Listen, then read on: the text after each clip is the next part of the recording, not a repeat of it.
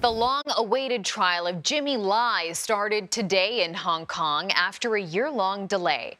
The media tycoon and free speech advocate is charged with several crimes, including colluding with foreign forces. This amid a crackdown on freedoms in Hong Kong. Our Elizabeth Palmer has more. Jimmy Lai's been in jail for the past 3 years, charged under China's sweeping national security law. The proceedings that began today are expected to go on well into the new year.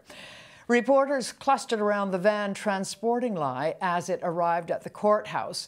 His supporters and foreign diplomats as well were there, hoping to get a seat inside at this historic trial.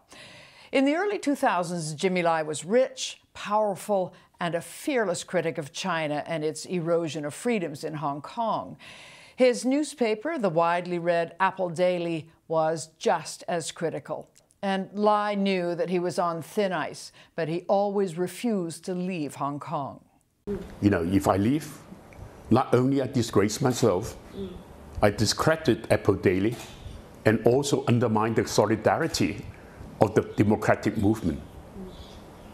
It's something I have to take responsibility. But in the summer of 2020, the authorities had had enough.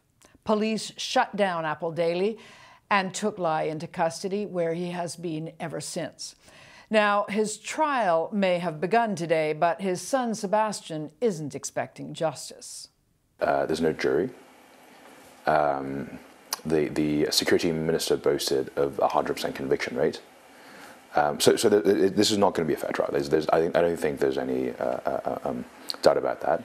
Amnesty International agrees. It's called the trial a sham, and observers inside and outside Hong Kong believe the point is to make sure that Jimmy Lai, who is now 76 years old, remains muzzled and in jail until he dies. Chanel?